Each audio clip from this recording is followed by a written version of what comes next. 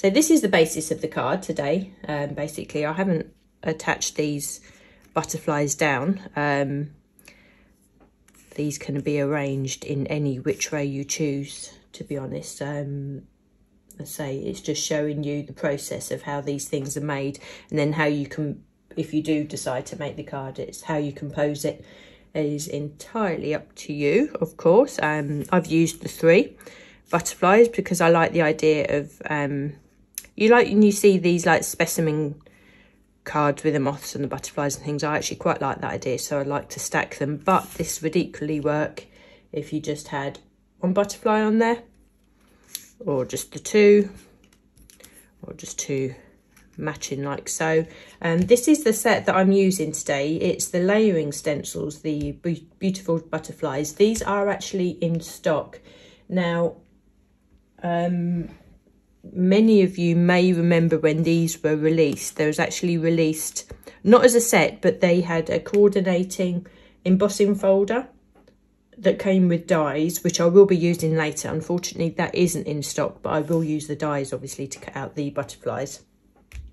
And it also came with the foiling plates. Now they aren't in stock either, so I shan't be using those today, and I won't be teasing you with those, but I'm sure as they're out of stock, there's many of you that will have them sitting at home on your shelves. So by all means, they can be used with this as well. But I just wanted to just really use the stencils because you can get so many looks from the butterflies from it. And as I said in my little introduction in the group there, I just wanted to use sort of autumn colours. So I haven't gone for the pretty sort of pinks and mauves, purple butterflies and whatever. I've just sort of been inspired by the colours that I'm seeing in the garden at the moment, to be honest.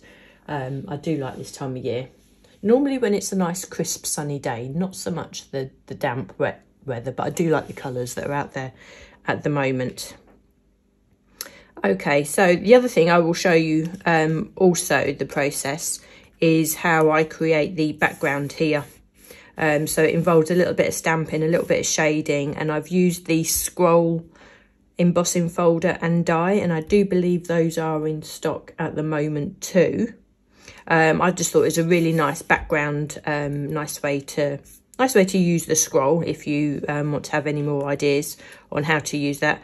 But yeah, it just creates a really nice background for the butterflies there. Okay, so we're going to start with our layering stencils with the butterflies. So it's a set of 7 stencils,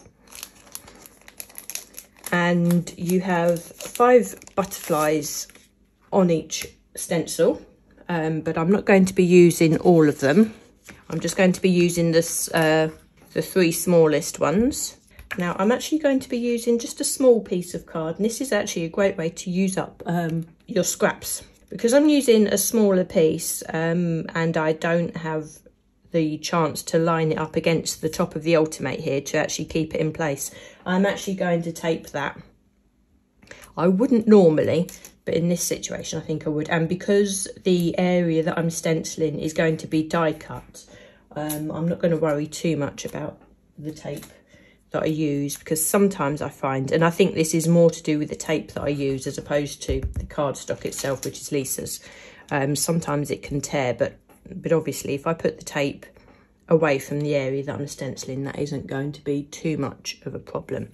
So I'm going to be using a mixture of, well, the majority of the inks I'll be using are Lisa's, but I am going to be using the base of Distress ink, and purely because I like this as a really neutral colour, and I think it will just show that you can mix and match your inks, because not everybody's going to have the whole range of Lisa's inks. You may have dipped in and tried out your couple of favourite colours, and you will have other inks at home which you want to use.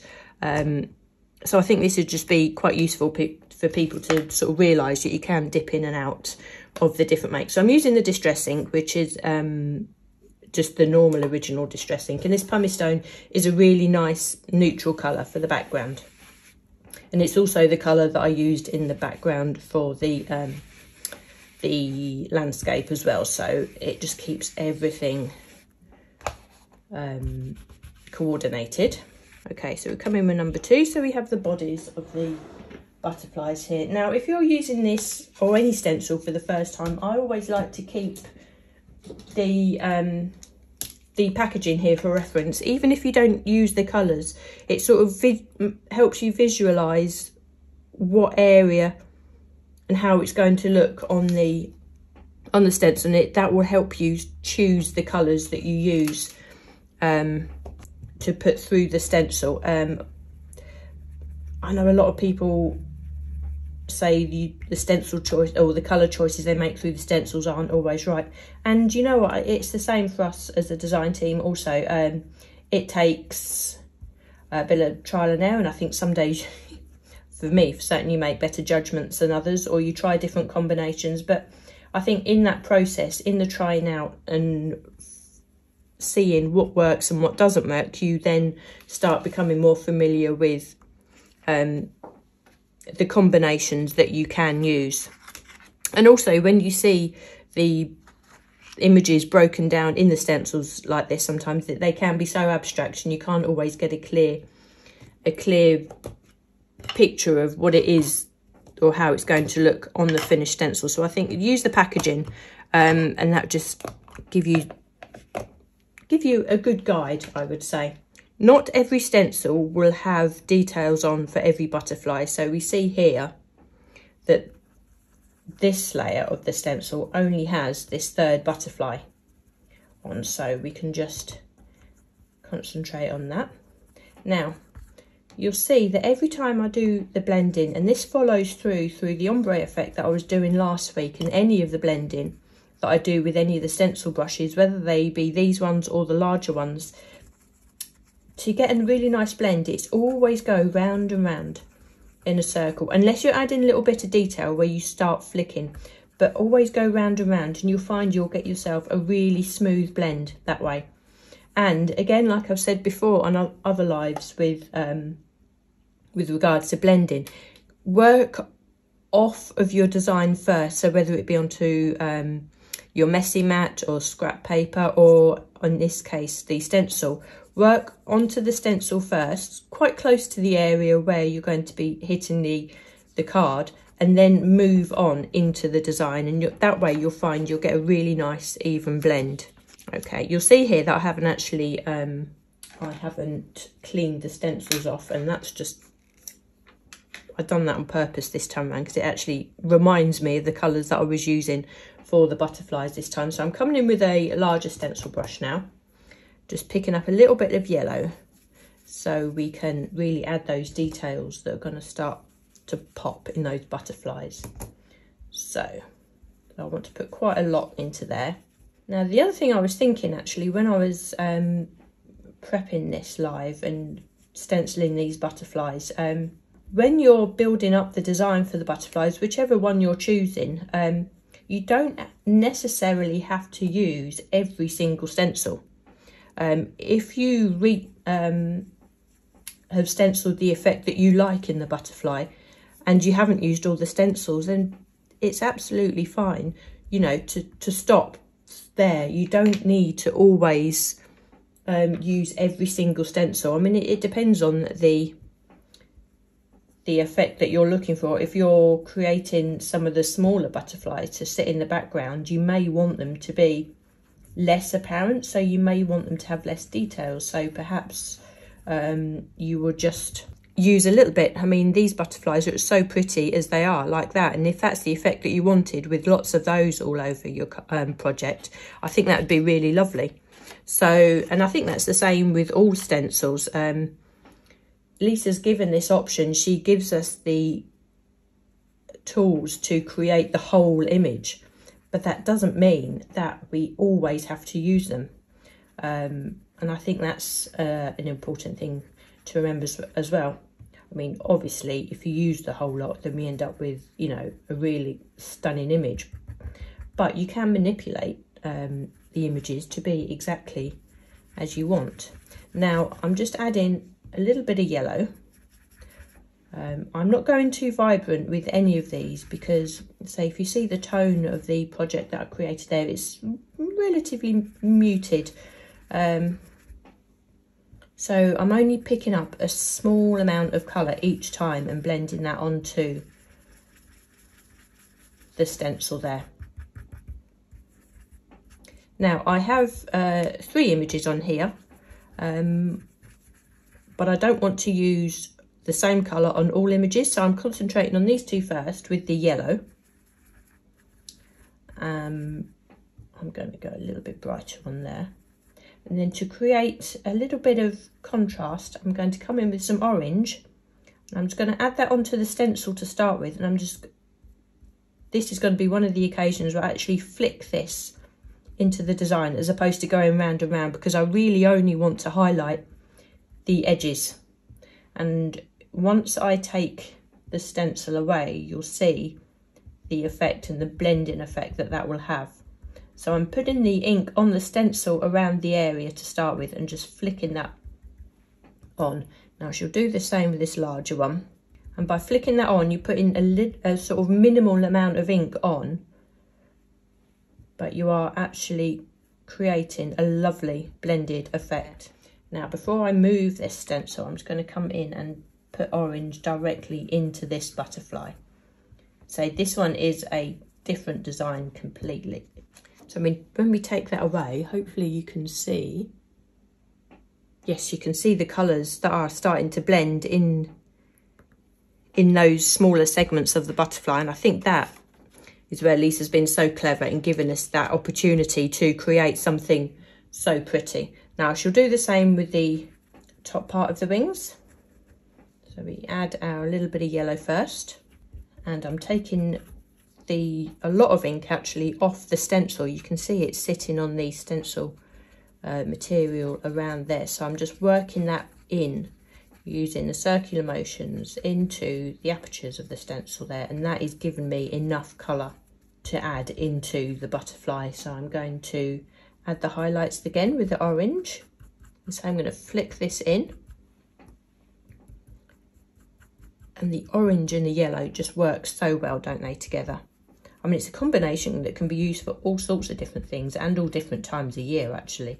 I'm going to come in with a bit of grey, I think, on this smaller butterfly here, because this is going to have, as I say, a completely different look.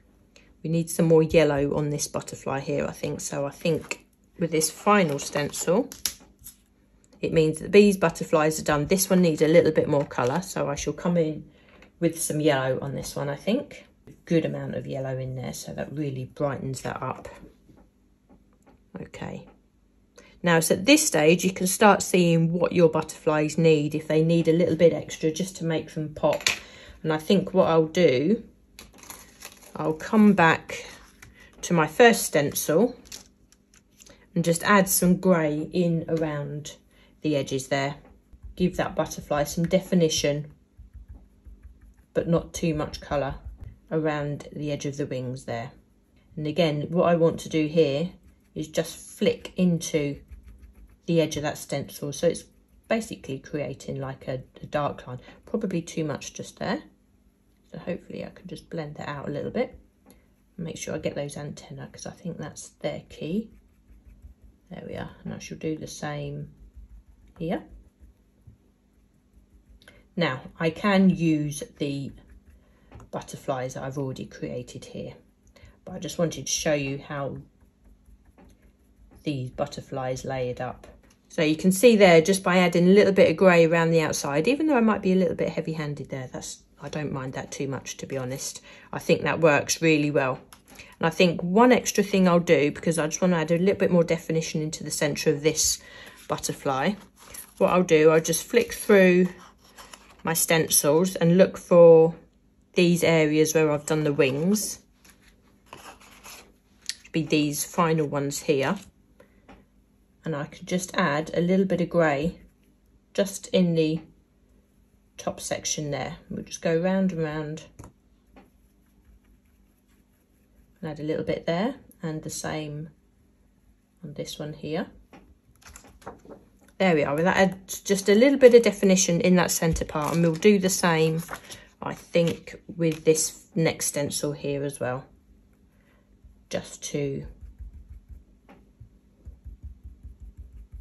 add some interest. Now, when you're doing this at home, you'll hopefully have a lot more time, and you can take a lot more care over this, so you can really build up that extra shading.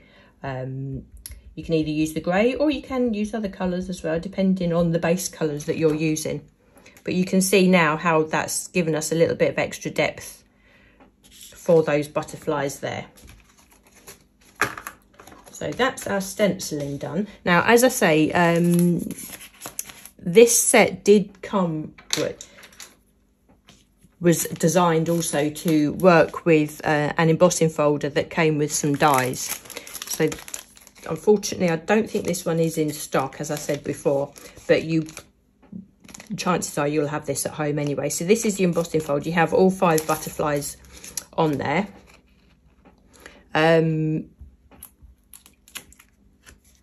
Now, my suggestion would be to actually die cut these first with the dies that come with the embossing folder, and then you can oh, that one doesn't work on there, does it? There we are, that way around. Yeah, my suggestion would be to actually die cut these first and then individually emboss them through the machine there, and this is the effect that you'll have, and you can see how that actually brings those butterflies to life. All I've done here is just to fold up the wings, just to give a little bit more definition. I use finger and thumb, just really gently hold the sort of the middle of the butterfly, and I just work one wing at a time, just gently. I suppose I stroke the wing over the top part of my finger there, and that just gives a really nice gentle curved look, and it just gives so much dimension to the butterfly. So you can see the difference there between, I mean, I think this one's slightly more vibrant, between the flat stenciled image and the embossed image there. Both are beautiful, and you would use both in different ways on different projects. So we have our butterflies. So now we come to creating the background. So we don't need our alternate anymore, so I'll just move that to one side. Now for this, I've used the scroll, which is an embossing folder and a die. And I do believe that some of these are in stock at the moment. So I've cut this out onto super smooth card, and I've actually cut it twice. One of the pieces I've just left die cut. This is what we'll create our background on. The second piece, I've already embossed this. So I've die cut it first, then I embossed it, and all I've done is just highlighted these top edges with some of the pumice stone ink, because what I want to do is I want to decoupage these areas, the top and bottom, onto this once it's finished. Now to do this, we take our scissors and we just follow the line, the embossed line that's sitting there. Easy to do, so it's quite straightforward. I colour tinted them before I'm cutting, as you can see, but you don't have to. You can do this afterwards. I've done it just to save time. Now this piece do keep, because I'm sure you'll find a use for that at some stage. Now I just want to add a little bit more ink, just so as I get a bit more intensity on this edge of the piece there. So just by adding a bit of the pumice stone, which is it's a really nice neutral colour. It's like a mushroomy colour, and depending on what else you put with it, it sort of takes on that hue. So it's really nice. Oh, excuse me. It's really nice neutral colour to use. So we have our pieces there, and these would then decoupage onto the top and bottom of our scroll like that. So we'll keep those to one side. We don't need those just yet. Now to start creating the background on this, again back into the pumice stone. I shan't be using too much of this, but I just want to take off the whiteness of those edges. So I don't want to go across the whole piece, so I'm just picking up, it looks like I'm picking up a lot of ink, but I've had this ink pad for years actually, so it's actually drying out, so I'm having to sort of work a little bit harder to pick up the ink there. I really should get myself a re-inker for that. So I'm just bringing in the colour from the edges there. I'm not too worried about the top and bottom here because I have these to decoupage onto it, so I will actually be covering those up. So we have that on there. Now, just to create a little bit of texture in the background, I don't know if you can see on this one, really is slight texture. There's different ways of doing this depending on what you have at home. Lisa has a crackle background stamp. There are the textures background stamps, which you've seen us as a design team use an awful lot. There's also this one, the cracked bark texture, which is a large stamp. It's a really great one to use. I do believe this one is in stock actually. All I'm going to use is the Distress ink. I'm going to ink up all of it. I won't use the whole area. And you are not looking for a really in-your-face, bold impression. All you want to do is just create that texture in the background. So I'm going to ink that up with the pumice stone. Because you'll notice actually I haven't taken this off the carrier sheet. Because of the way these have actually been packaged, there's enough of the carrier sheet on either side to actually hold. And this area is smaller. So all this does is just gives me the opportunity to decide which part of the design I want where. And I'm really only interested on stamping in this sort of central section. Now I'm going to turn this around because there's more of a concentrated area of design there, which I don't necessarily want. So I'm just going to lay that down gently like so. Give it just a gentle firm over. Say, I really don't want this to be a really bold impression, but it looks better being there than not. So if I take that away, and you can just see that in the background, can you? Let me just look at the screen. Oh yes, you can see that's there. Let me just move that up a little bit. There we are. I hope you can understand when I say it looks better sort of being there than not. If it wasn't there, it'd make the background look really plain, but just by being there, it adds a little bit something which you don't necessarily realise you need, if you see what I'm saying. So all I'm just doing before that ink dries too much, I'm just sort of blending that through. Now, because it is a distress ink, as it dries, it will dry a little bit fainter and it really will blend into the background. So I think that's why using the distress ink for this is perfect, and it's a lovely colour as well, without having to worry about blending sort of Lisa's inks. I think when she said that round 2 of inks that are ready to be made, she has taken care of a brown for us, so it'll be interesting to see what comes out of that. So the next thing I want to do is just introduce a tiny bit of green just to set the scene, I suppose. So I am going to come back to Lisa's inks here and use the Woodland Moss, which is probably one of my favourite shades of green to use. I've set this as being the sort of the bottom, and I am just going to gently blend in some of the green. Now again, as I say, this part is going to be covered, so I'm not too worried about what this area looks like, but it does enable me to apply the ink and push it up into the design here, the area that we are going to see. So this area will take off the majority of ink, so it gives you a really nice blended area here. And all it's doing, as you can see, it's just tinting that area. But it's entirely up to you how much ink you use. And you can see now, and if I just start putting this on here, you can start seeing how this is going to come together. And it looks so different once you replace these on here. So always bear that in mind, that that's sort of the final image that you're working towards. The other thing you can do, just to introduce, can you see here? Yeah, introduce a sort of a bit more darker green along the bottom here to add a little bit of shading.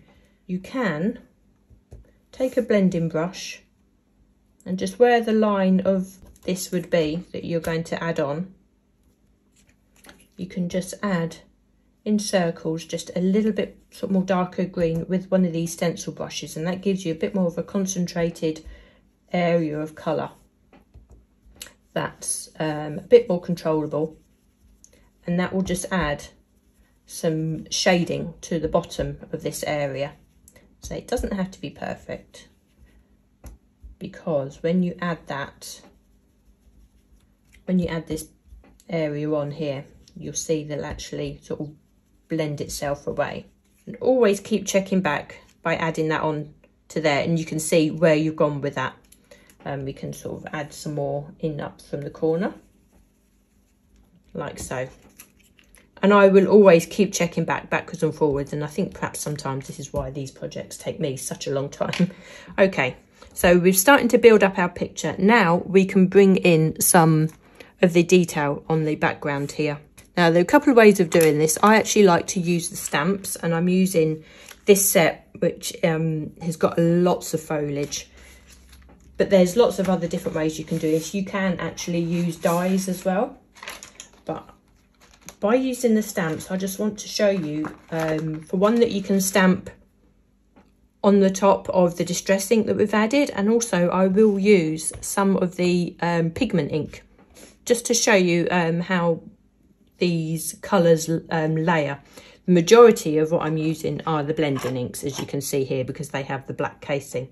I shall be using like these fronds that are here, and this type of stamp as well, which is, I love using this type of stamp. It's I just think it's really, really pretty. And I'm going to ink the stamp, so I will be stamping with the blending inks. I mean, they're called blending inks, but you can actually stamp with them. If you want crisp, perfect stamping, like for your text and whatever, I would say definitely go with the pigment ink, because as I will show you in a second, the difference. But just for background stamping, just to create sort of landscapes and areas like this, you absolutely can use the blending ink. So I'm just stamping in this lower section here. When I am stamping with the same stamp, I try to alter its orientation so it doesn't look too uniform. And also, if you're stamping vegetation like this, try and do it at different levels. That's what gives sort of the composition a bit of life, I suppose. I mean, if you was doing grass, like a clipped manicured lawn, then you'd want everything all in the same all at the same height. But just try and alter the height a little bit, because it gives you the impression, or the person looking at the project gives the impression that you've actually used different stamps. So now I'm actually going to use the pigment ink with the same stamp. I'll just ink that up. Now there's different ways of inking your stamp actually. I would say if you're new to stamping, take the ink pad to the stamp. Really, really light. Don't need to press the ink pad into the stamp, because you will sort of flood all the details. And I'm going to stamp this into here, and you will see actually straight away the difference between no, that is really faint. The difference between the pigment ink and the blending ink when it comes to stamp. The pigment ink gives a far crisper impression, but it's a lot lighter. Let me just ink that again and re-stamp that.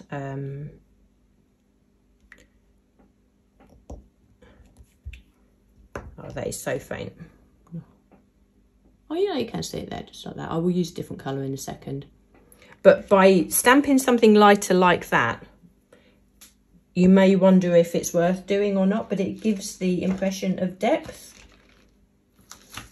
So I'm going to come in with a different stamp, and I'm going to use a grey in the foreground, and I will use the pigment ink actually, because what this will do, she'll show you the difference in the clarity of the stamping.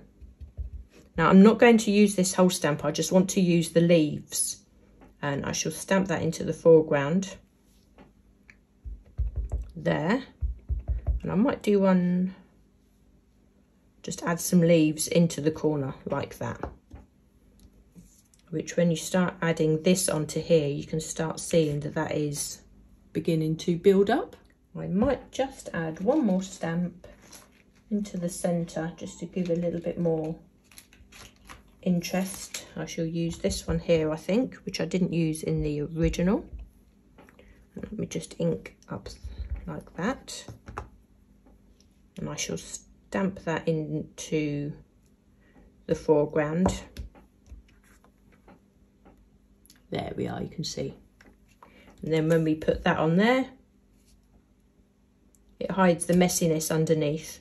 And you can actually see the image that you're starting to create. Now, I will leave it at that on there because we don't want to overdo it. Now that you've actually done your stamping and you're happy with the image, then you can run this through with your embossing folder. And it's amazing actually how different it makes it look. So, how are we doing for time? Oh. Okay, so I'll just run this through. Make sure you have it the right way around. There is subtle differences actually on this embossing. There is a right way and a wrong way. So make sure you just check the detail on the side of the scroll before you pop that into your embossing folder. And okay, and you can see that by running that through, and if I just pop on the details here, the difference that makes, I think, is quite amazing. And hopefully it's given you a different way to actually use this scroll set as well, which was so popular when it was first released, and it just gives you a really nice sort of background to either build a scene on like this, and say we can start adding our butterflies, however many you'd like. Now if I bring in the original card, what you can see that I've done here is I've actually set this onto an embossed piece in the background. I've actually used the Weave embossing folder, which I think gives a really nice background. Now to create the shadow effect on down the side here, all I've done, die cut a second piece of the scroll. I die cut a second piece of the scroll and I actually cut it in half, and then I offset it underneath the top half there. So that gives you a really nice sort of mounted look without having to sort of go too straight on the edge. Now it works if you use the white also, so that's just a different way to actually add detail, because obviously you can't create sort of a matte layer that would go all the way around, but I think that just gives a really nice bit of shading to the scroll itself. I'll just take that out. Now when you're creating any sort of landscape like this, and I would say just practice onto a piece of card first, and I kept this just to show you. This is just what I used just to, before I stamped directly onto my project, to see what would work. I just tried out different colours and just different compositions, so it's handy just to keep as a reference on the side without going directly onto your project to start with and perhaps putting something in the wrong place that you'd regret. So hopefully that's given you a few ideas. Now there are different ways, obviously. This can be a perfect canvas for any of your die cuts, and I've actually used the stamp set that I showed you earlier and just stamped some of the images on here and coloured them in. I've coloured in these with Copics, and these would be great to layer up also onto your card, and these would be, I think you could make fabulous men's cards with these also. You can perhaps die cut and colour in some of your gnomes. They would work a treat, I think, as well. And I've used some of the florals here that you could also add on. There's just different ways. I've actually stamped these onto Lisa's white card, coloured them in Copics, and then just gently gone over with the pumice stone just to take off the bright of the white of the cardstock. So that will just allow them just to sort of blend in tonally with the rest of the card there. So I think that would work really well as well. It's just a really nice sort of canvas to add any of your die cuts onto, really. But hopefully that's sort of given you into some insight into how to create these things. I've really enjoyed today, so thanks so much for joining me, and I'll catch up with you again next week.